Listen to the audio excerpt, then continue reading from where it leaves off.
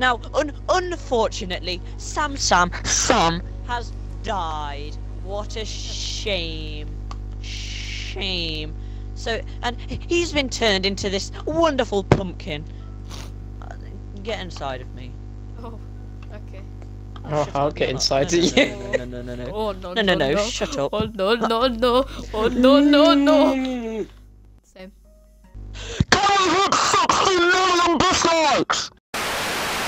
SpoongBoob.exe Squidward. Oh. SpongeBob woke up to the sound of his usual alarm blaring through his house. Good morning, world! SpongeBob jumped out of bed and ran downstairs, quickly getting ready for the wonderful day ahead of him at the Krusty Krab. When he was ready, he ran outside, screaming his familiar chant, "I'm ready!" Squidward popped his head out of the window. "Will you be quiet? It's bad enough that I have to deal with you during the week. I don't want to have to deal with you during the week. I mean, there was no one there. I've been putting up this act of not liking SpongeBob for years, just to cover up the fact that I really love him. I love everything about him. Okay. I love hearing his unique laugh. Oh no. I love when I hand him an order ticket and we touch for half a second. Oh no. Squidward actually started to tear up. Oh no. But I can never have him. Squidward closed his eyes, trying to stop the tears. Squidward.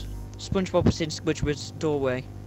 What are you doing here? How much did you hear? SpongeBob looked down and stare at his shoes. That's a bit bad. I wanted to see if I could play if you could play with me because Patrick is busy. I heard everything. The only noise in the room was Squidward's silent crying. Finally, SpongeBob spoke. Squidward, I had no idea you felt that way. SpongeBob walked over to Squidward and sat down next to him. He placed his hand on Squidward's hand, sending a shock up Squidward's spine. And I have to admit, SpongeBob looked at Squidward, I feel the same. I love you, Squidward. Wait, just scrolling down. Silence, pure silence, until Squidward grabbed SpongeBob and pulled him in for a kiss. It was short and sweet. SpongeBob's eyes popped open with shock. Then he closed them when he realised what was going on. When Squidward pulled away, SpongeBob whispered, barely audible, "More." Squidward obeyed and pulled him in closer. Squidward started to rub SpongeBob's chest while kissing him. SpongeBob made a slight moan. "Squidward, I want you. I need you." That's all Squidward needed to hear. He knelt down and unzipped SpongeBob's square pants and put them to the side. SpongeBob pulled Squidward's lips towards him for another kiss. He needed to kiss him, to feel his wet, warm lips against his. While they were kissing, Squidward started to caress SpongeBob's bulge, causing SpongeBob to release another moan of pleasure. Squidward walked over to his bed and grabbed some pillows and put them on the floor. He gently lied SpongeBob on him. He kissed SpongeBob's lips, then started leaving tiny kisses on his chest, all the way down to his bulge. Squidward looked at SpongeBob almost teasingly. Squidward got on top of SpongeBob and started to rub his bulge against SpongeBob's. Their breathing got heavier. SpongeBob started to bump his bulge into Squidward's. They went faster and faster. "Squidward, I think I'm gonna come." Squidward smirked. "We can't have that just yet, can we? We have only just begun." Squidward slowed down and got off of SpongeBob. He laid a tiny kiss on SpongeBob, making SpongeBob shudder. Squidward slid his tentacle into SpongeBob's underwear and grabbed SpongeBob's cock. Squidward started to move his hand up and down slowly at first. SpongeBob's breathing sped up, and he started to slightly moan again. Squidward removed his hand, and then he started to leave tiny kisses along his dick. He then gave SpongeBob a few sucks, and then picked SpongeBob up and put him on the edge of his bed with his ass in the air. Squidward positioned himself at SpongeBob's entrance. "This might hurt a bit, so I'm gonna take it slow, okay?" SpongeBob nodded. Squidward put his dick in SpongeBob slowly, being cautious on how this will hurt him considering he's just a virgin and how little he is. SpongeBob gasped in pain and his eyes teared up. He didn't think it would be this painful. To try to remove some of the pain, Squidward laid kisses on SpongeBob's back and grabbed his dangling cock, stroking it. Squidward sped up with his thrusting. Slowly, SpongeBob's pain turned into pleasure. He moaned, reassuring Squidward that he was enjoying this just like he was. Squidward held onto SpongeBob's hips and started pumping faster into SpongeBob to the point where he couldn't breathe. And he was about to come. SpongeBob was raking his fingers into the bed. Squidward took his dick out of SpongeBob, and SpongeBob turned around and started to suck it. He began to deep throat Squidward's cock, then softly suck on it as Squidward began to come in SpongeBob's mouth. Squidward pushed SpongeBob onto the bed. He slid SpongeBob's cock into his mouth and began to suck it in a way he never could have thought. SpongeBob began to roll his hips in symphony with Squidward's bobbing head. He never in a million years would have imagined how good this felt. He let out a moan, closed his eyes, and leaned back onto the bed as he came into Squidward's mouth. After he came, Squidward continued to stroke SpongeBob's dick, just to make sure he got it all out of him. Wow, SpongeBob said, because that was the only word he could find. Squidward looked at SpongeBob. Yeah, wow. She was heading downstairs and would wait for... Right. SpongeBob and Sandy were packed up for their friend's vacation over the summer. Patrick and the others were downstairs waiting for the two to finish packing. Sandy had finished before SpongeBob and told him that she was heading downstairs and would wait for him. "Okay, save me a spot in the front, Sandy," he said. "No prob, iPod," Sandy responded.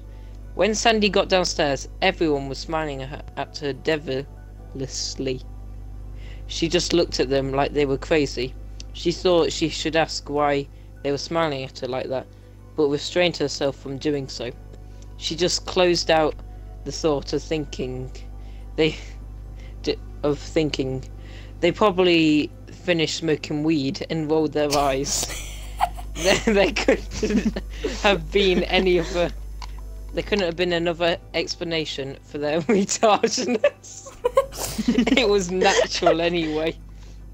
"Why are you people smiling at me like that?" she said in a southern accent with her hands on her fat hips. "Oh, nothing. Ooh. We were just smoking weed," Patrick responded with hazy eyes and a blunt in his hand. Whatever, Sponge and he's coming down later. "When are we leaving? After this slow ass finishes." "Whenever, really." Sandy looked at him with a look that he already knew what was going to happen because of what he just said. Her eyes told him he was in for it. Patrick always talked about SpongeBob, and someone always told on him. "I'm telling." "No, please, he'll kill me," he begged, and dropped down, holding onto Sandy's legs for dear life and various other sick reasons.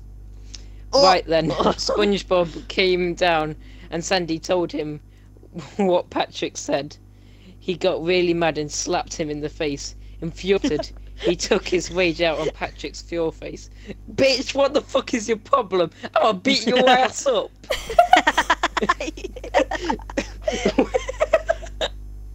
When he was done, Pat apologised and they drove off. Everybody was talking. SpongeBob was looking at Sandy with lustful eyes. He wanted to fuck her bad. So he reached over and put his hand in hers and felt her wet pussy.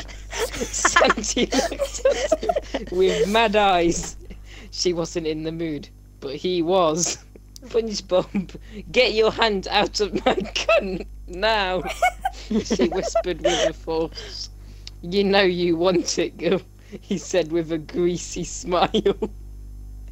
Ugh, she was disgusted with him so much right now.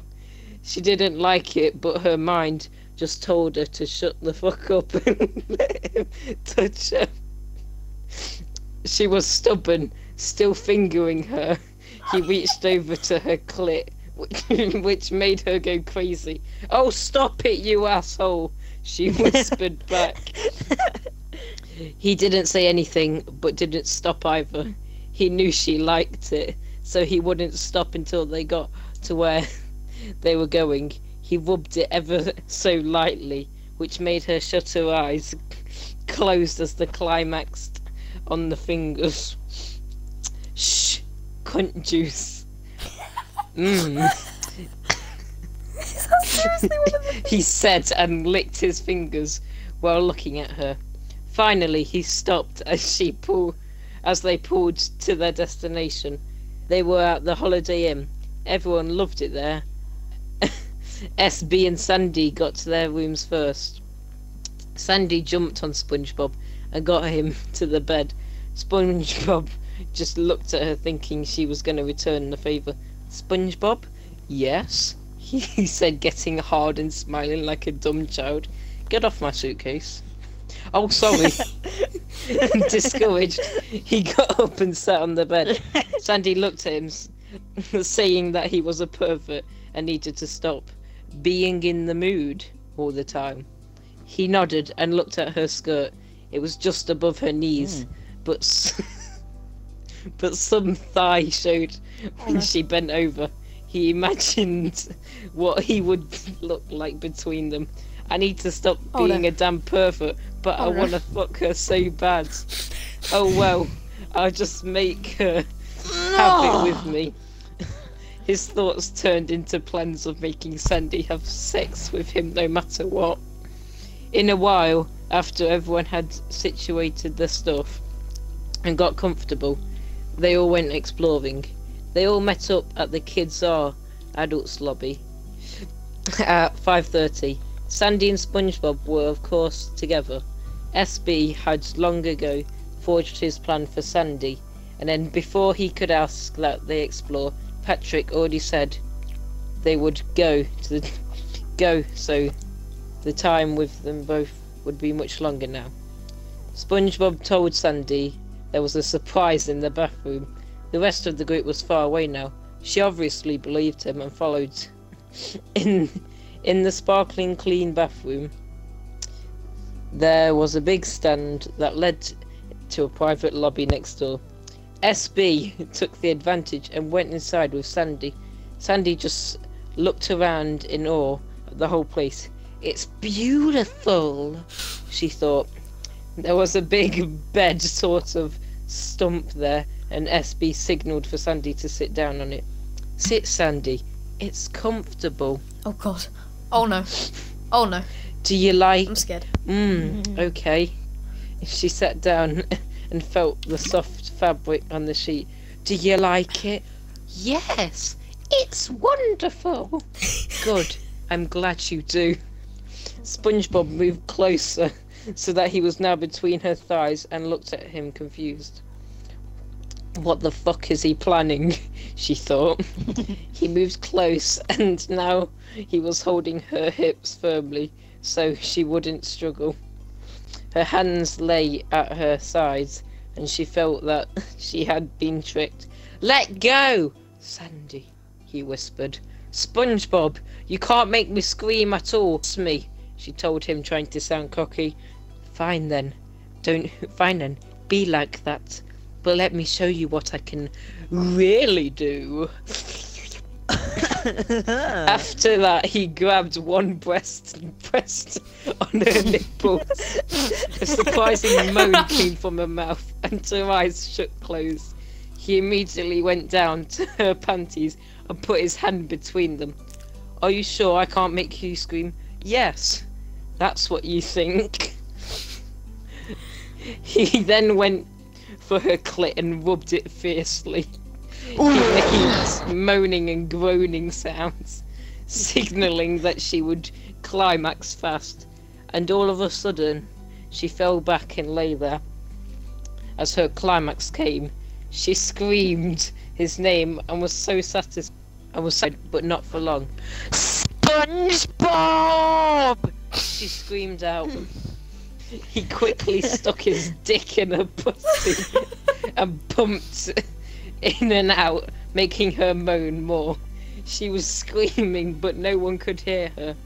He didn't have as much fun of an affair as she did, but he enjoyed it. He was doing this so she wouldn't be a virgin. The first pump he did, the hardest and the slowest of them all, and said, Ha! You're not a virgin anymore! Told you, bitch! Shut the fuck up, you bastard! What? You heard me, asshole! He then shoved himself hard within her, and she then lost her voice because she was so weak from all that screaming. He looked at her. She had enough. For now. She was sweating and couldn't move much. She was exhausted, but SpoongBoob was up and ready for the action. SpoongBoob is my favourite animated character. Not a sweat did he break while he fucked her. Now he would just drag her back to the room for some more fun. That's the end. Sequel coming soon. I just want you to... Oh, it's a single piece of paper that says nigger faggot.